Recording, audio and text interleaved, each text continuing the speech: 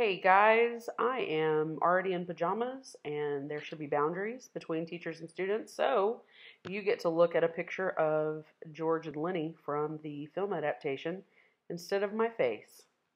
So the next thing we need to do in preparation for this mock trial is come up with your thesis statement or theory for your side of the trial. So if you are on the prosecution side, that will be George is guilty of first-degree murder.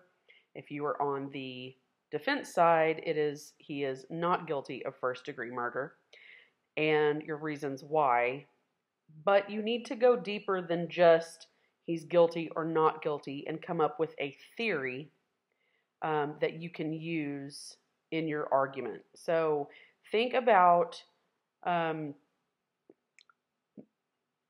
like crime novels you have read, crime lawyer movies you have seen, and think about, or actual cases that you have heard about, and think about the theories that those attorneys have developed and how they are able to play with the evidence that is presented to fit their theory. We're going to look at um, several different ideas about morality and ethics and decision making to help you with these theories and a few other things. But for now, I want you to kind of start laying the groundwork for the theory that your group wants to come up with. So the Steinbeck wants readers to think that George killing Lenny is a mercy killing.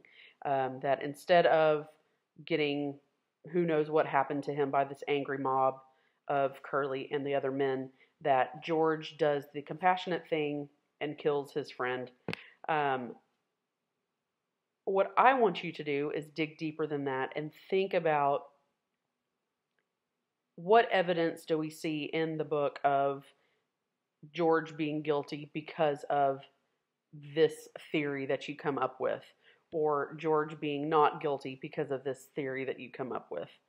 Um, so I'm not going to give you a lot of direction at this point for that, and I really wish I was in class with you to kind of tease out these ideas, but I want you to start working on that and then considering the text evidence to support your theory, kind of just a preliminary ideas and some text evidence. And I have posted an evidence tracker on the PBL 5 page in Haiku for you to use, for you to put in your preliminary theory and start jotting down some text evidence and how that text evidence works to support your theory. So, for example, when I say your theory, Miss Ashcraft in Longview, her kids just finished their mock trial, and she said the prosecution team in her class developed the theory that Lenny is a victim of Stockholm syndrome.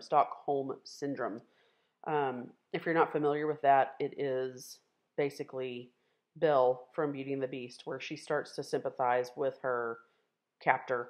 And we talked about Lenny being a domesticated animal and being a dog-like figure to George, and that he follows him around and is trained and mimics him. So that group compiled their text evidence to support that Lenny was basically in captivity, and he started to sympathize with George, and that led to his death. So that's just to give you an idea of what I'm talking about when I say theory. So we need to think of the trial process as a living essay. We'll start with your thesis, that's your theory, and your evidence to support that theory will be like your body paragraphs, and you will present your counter argument. consider the other side and why they are wrong through the trial process.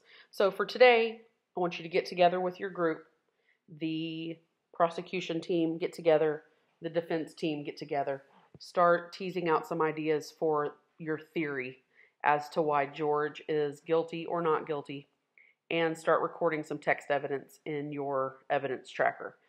I will not see you guys tomorrow either because of benchmark testing, and then you guys will be gone on Friday to the university, so I will not see you until after spring break. But if you have any questions, please come see me during lunch or after school, or shoot me an email, and I look forward to seeing what you guys come up with.